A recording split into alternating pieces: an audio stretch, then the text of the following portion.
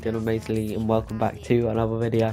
And Wamannn is here. We'll be looking at his card, and we'll be looking at his price and deciding if he's worth it. So if you do enjoy, make sure you leave a like and subscribe, and let's get going. And here he is. He's got the through a 3-star week for upgrade, not quite the 4, but he's still been upgraded from the 2-star week for his silver stars and gold inform hand. And the card's looking absolutely insane. The 99 pace, 92 shooting, 94 dribbling. Medium, 6'2", which means he might feel a bit clunky on the ball, but it doesn't really matter. It's Wamannn. But if we move on to his 8 games, he's got pretty much maxed out pace, just one off from the acceleration. The finishing's absolutely insane, along with the shot power, short passing and curve, insane as well.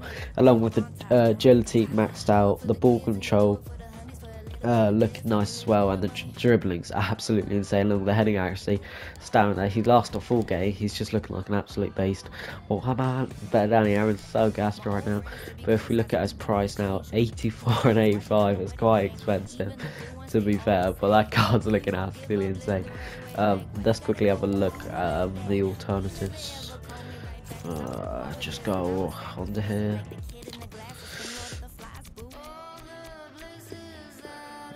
You've obviously got Team Sancho, but he's like 2 mil. But obviously Sancho's better, but still, I mean, for 2 mil, I'd say Wamann's still probably better value, to be honest, than the right wingers. You could just get Bailey, to be fair, but I'd say Wamannn might actually be better, to be fair. He has the 5-star skills, same pace, a lot better shooting, probably better passing, and a lot better dribbling. Well, not a lot, but roughly the same dribbling.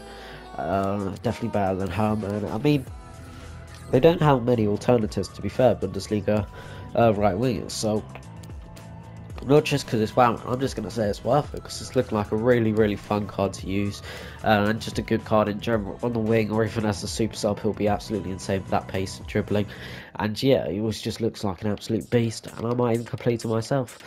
So yeah, it's just a great card, fun card. So let me know in the comments if you are going to complete him, and if you did enjoy, make sure you leave a like and subscribe for more future content. Have a great day, and I'll see you all soon.